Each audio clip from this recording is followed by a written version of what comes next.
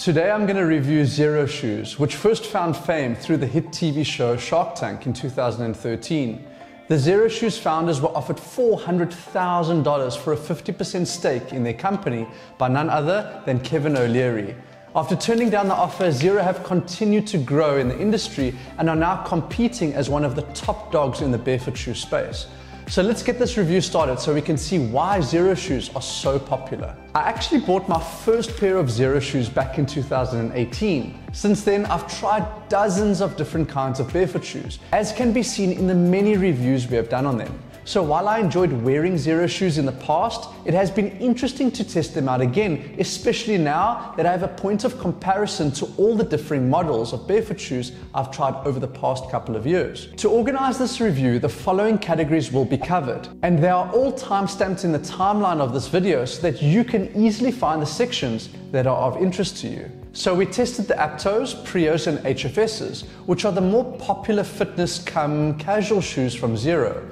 You can find links to them down below. All these models sport thin and flexible 5.5mm zero drop soles, which is pretty standard for barefoot shoes. However, I did find that the HFS sole was the most flexible and provided the most amount of ground feel, probably due to the unique material composition in this particular model. For this reason, I preferred wearing them to the Prios. Apparently the Speed Force shoes, which we have yet to try out, provide even more ground feel, which is pretty insane considering how much sensory feedback I was able to get from the HFSs. All these models also come with a 2mm removable inner sole, which doesn't really affect their flexibility, but does reduce the amount of ground feel one gets through the shoes.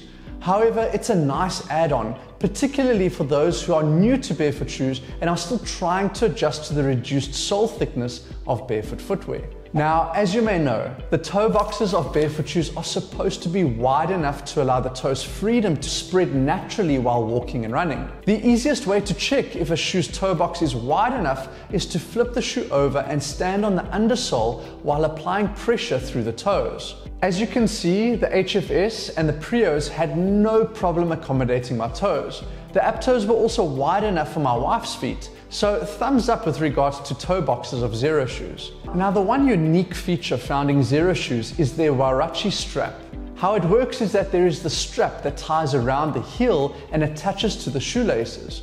When you tighten the shoelaces, they pull on the heel strap, and that actually helps to support the heel and keep the shoe connected to the foot at all times. Also, when you dorsiflex the foot, like in the bottom of a squat for example, the shin pushes the laces forward and that action tugs on the heel strap, which might keep the ankle joints a little more aligned. While this is a cool feature, I'll be honest, I haven't felt a massive difference in my feet stability when compared to other barefoot shoes.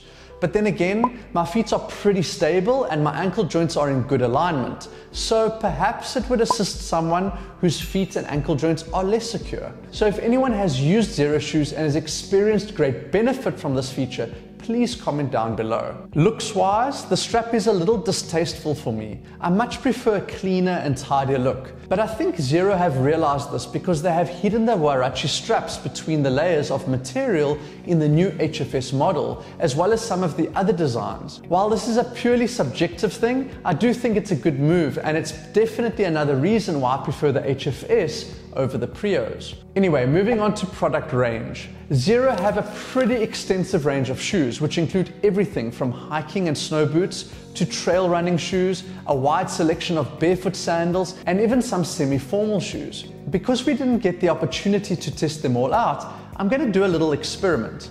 Let's treat the comment section like a bit of a forum. I'm going to post a comment about every model of shoe that Xero has in its catalog, and I'm going to ask you to please reply to the comments relating to the model you have owned, along with your little review of it.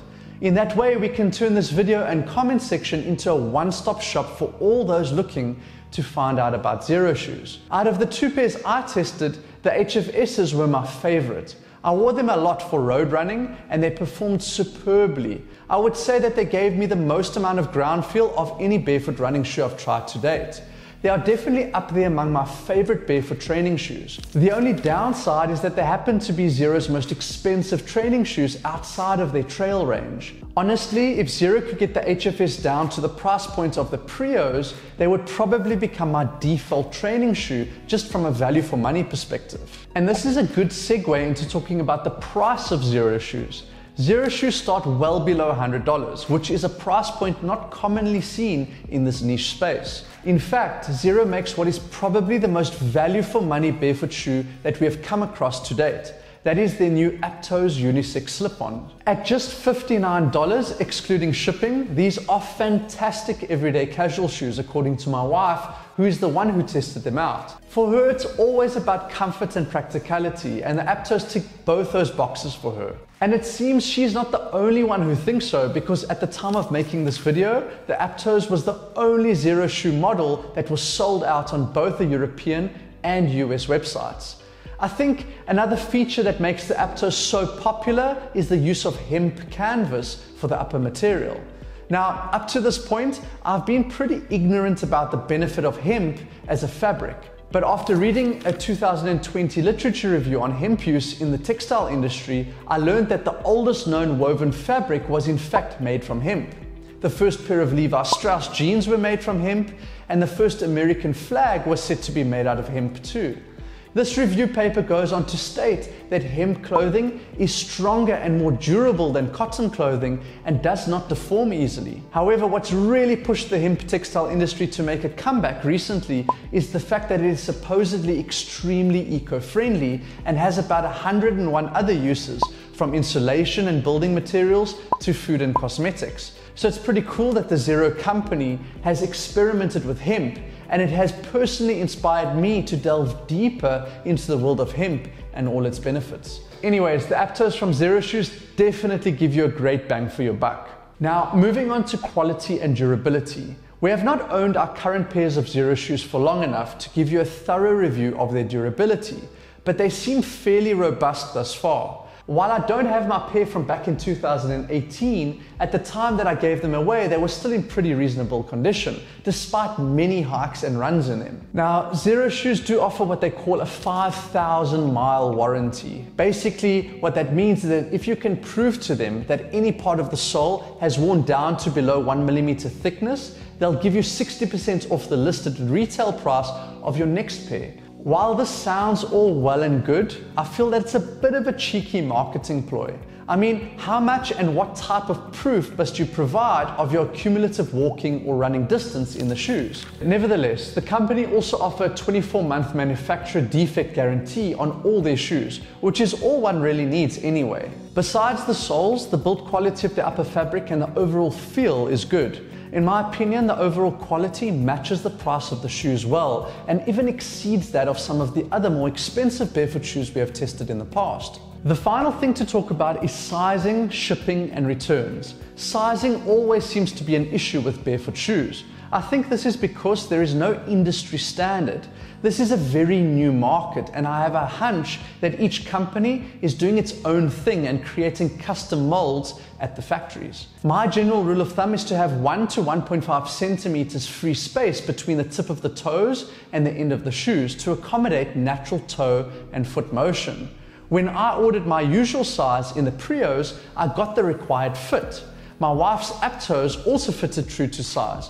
However, with the HFSs, I had to select half a size bigger to get the same fit. This discrepancy is probably due to the fact that the soles in the HFSs are different to the other two models.